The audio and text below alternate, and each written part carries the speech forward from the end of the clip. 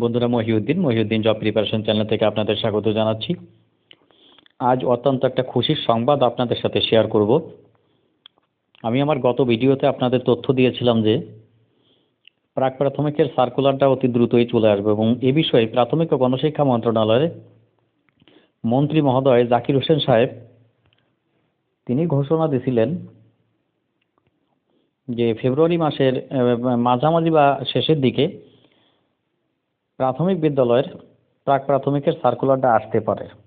তবে এই সার্কুলার আসার প্রথম পদক্ষেপ যেটা ছিল সেটা হচ্ছে প্রাথমিক ও গণশিক্ষা মন্ত্রণালয়ের পদ সৃজনের ব্যাপারে অনুমোদন দেওয়ার জন্য জনপ্রশাসন মন্ত্রণালয় একটা চিঠি দিছিল। জনপ্রশাসন মন্ত্রণালয়, প্রাথমিক ও গণশিক্ষা মন্ত্রণালয় সেই চিঠির জবাবে তারা আজকে একটা চিঠি দিয়েছে প্রাথমিক ও গণশিক্ষা মন্ত্রণালয়। চিঠির সারমর্মটা হচ্ছে এটা যে প্রাথমিক ও গণশিক্ষা মন্ত্রণালয় প্রাথমিক বিদ্যালয়ে মানে জাতীয়করণ বা অধিভুক্ত প্রাথমিক বিদ্যালয়ে 26,366টি প্রাক প্রাথমিকের পদ সৃষ্টি করার জন্য যে অনুমোদন চেয়ে চিঠি দিছিল প্রাথমিক ও গণশিক্ষা মন্ত্রণালয়, জনপ্রশাসন মন্ত্রণালয় আজ সেই আবেদনের অনুমোদন দিছে। মানে নতুন করে 26,366টি প্রাক প্রাথমিকের পদ সৃষ্টি হলো অধিভুক্ত বা জাতীয়করণকৃত প্রাথমিক বিদ্যালয়ে। এর মাধ্যমে কি বোঝা যায় বন্ধুরা? এর মাধ্যমে বোঝা যায় যে প্রাক প্রাথমিকের সার্কুলারটা আসা এখন শুধু সময়ের ব্যাপার মাত্র।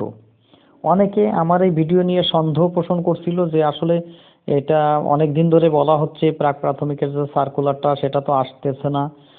আসলে এটা বিভিন্ন একটা সার্বিক প্রক্রিয়া বা প্রস্তুতির একটা বিভিন্ন ধাপ থাকে। হ্যাঁ, এখন এটা একটা সর্বশেষ ধাপ যে এখন টিচার নিয়োগের আর কোনো বাধা থাকলো না। অনুমোদনটা জনপ্রশাসন মন্ত্রণালয় দিয়ে দিল।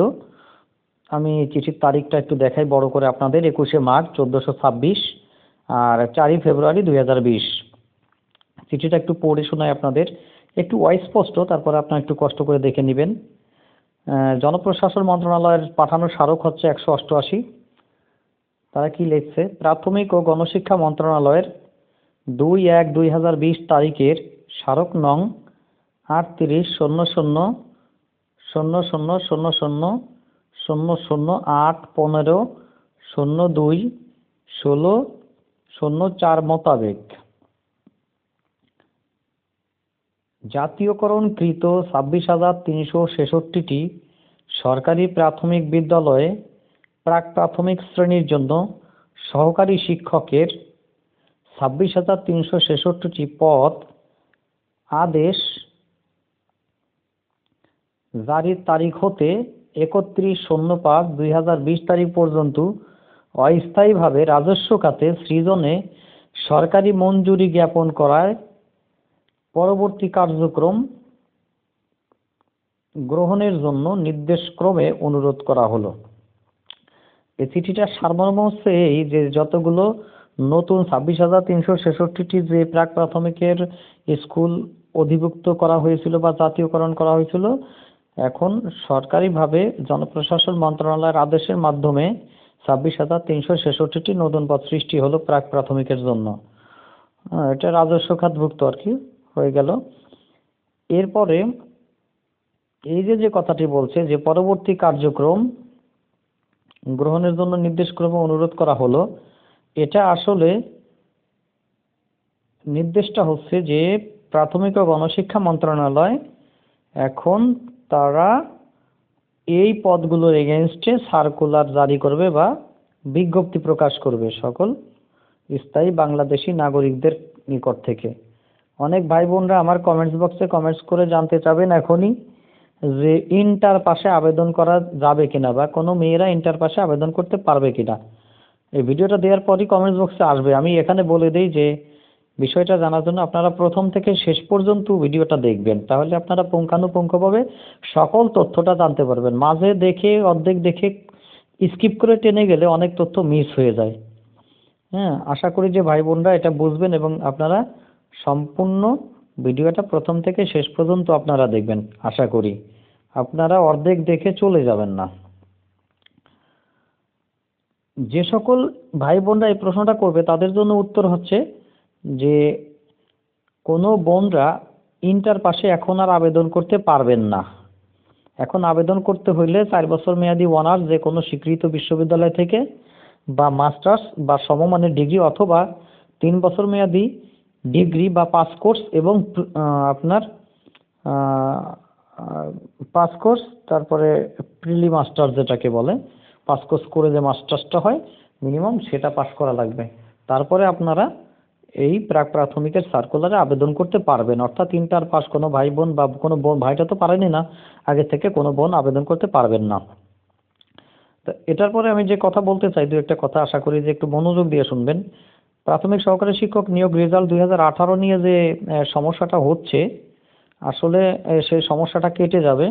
কারণ যেহেতু ওই রিট হোক না কেন, এই রিটগুলো টিকবে না আমার মনে হচ্ছে যে চূড়ান্ত পর্যায়ে যায়।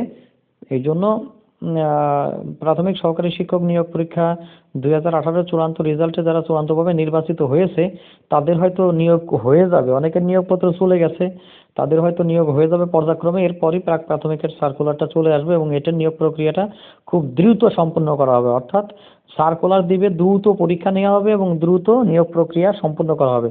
সো আমার যারা সাবস্ক্রাইবার আছেন এবং নতুন যে ভাই বোনরা এখন দেখতেছেন তাদের কাছে অনুরোধ, আপনারা স্টাডি কন্টিনিউ রাখেন এবং স্টাডি চালু মানে এমনভাবে করেন যেন যে কোনো সময় প্রিলিমিনারি পরীক্ষাটা হলে আপনারা টিকতে পারেন।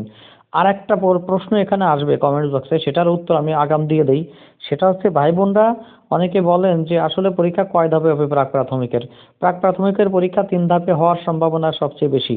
অর্থাৎ প্রথমে প্রিলি হবে, তারপরে রিটেন হবে, তারপরে ভাইভা হবে। তারপরে আপনারা সার্কুলার দিলে জানতে পারবেন যে কিভাবে হবে, তবে এভাবেই হবে। আর প্রিলিমিনারি হচ্ছে, প্রিলিমিনারি নাম্বার চূড়ান্ত রেজাল্টে যোগ হবে না, ভাইভা হবে। তারপরে আপনার ভাইবার পরে, সরি, প্রিলিমিনারি নাম্বার চূড়ান্ত রেজাল্টে যোগ হবে না, রিটেন হবে, রিটেনের পরে হচ্ছে ভাইভা হবে। রিটেন এবং ভাইভা মার্কস এই দুটো যোগ করে চূড়ান্ত মেধা তালিকা তৈরি হবে প্রাক প্রাথমিকের সার্কুলারের জন্য, সামনে যে সার্কুলার আসতেছে। তা এটা দিয়ে বোঝা যায় যে প্রাক প্রাথমিকের সার্কুলারটা খুব দ্রুতই সামনের মাসে চলে আসার সম্ভাবনা সবচেয়ে বেশি। সামনের মাসে যদি সার্কুলার আসে, দেখা গেছে পরের মাসে বা তারপরের মাসে পরীক্ষা হয়ে যাবে। এজন্য সময় হাতে খুব কম। বন্ধুরা, আপনারা প্রস্তুতি নেবেন আপনাদের মতো করে। আমি মহিউদ্দিন আপনাদের সাথে ছিলাম। আশা করি আপনারা আমাদের সাথে থাকবেন। আজ এই পর্যন্তই। খোদা হাফেজ সকলকে। সবাই স্টাডি করবেন, সবাই তার পড়ালেখা চালু রাখবেন। আর ধন্যবাদ সকলকে।